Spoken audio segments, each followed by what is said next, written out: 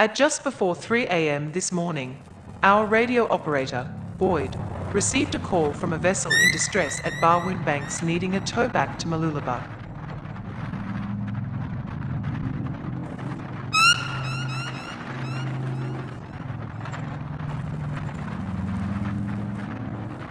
Five crew were raised from their slumbers and our rescue vessel, Mooloolaba Rescue, set off in the dark of night, in winds gusting to 30+ knots, for a 40 nautical mile round trip to a position east-northeast of Point Cartwright. The casualty had engine failure and could not sail onwards because of steering breakdown. We reached her just as dawn broke. The towback was slow because of the lumpy conditions.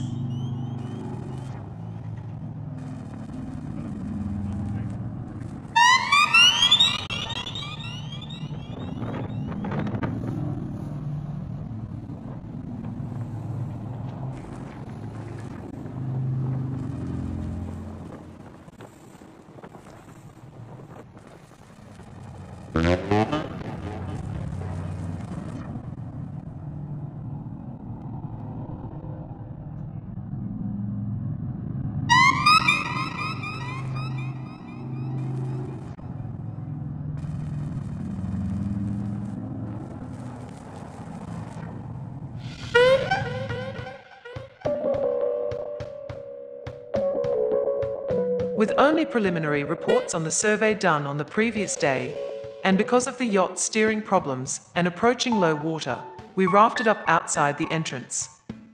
This because of prudent concerns about her 2-meter draft when entering the narrow channel on an ebb tide.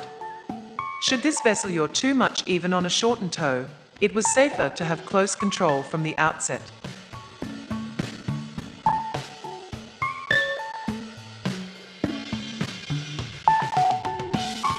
After more than 6 hours at sea, the 4 people on board the distressed vessel were grateful to our 5 crew members to get back to the safety and comfort of a berth in Mooloolaba. We in turn thanked them for a generous donation to our volunteer service.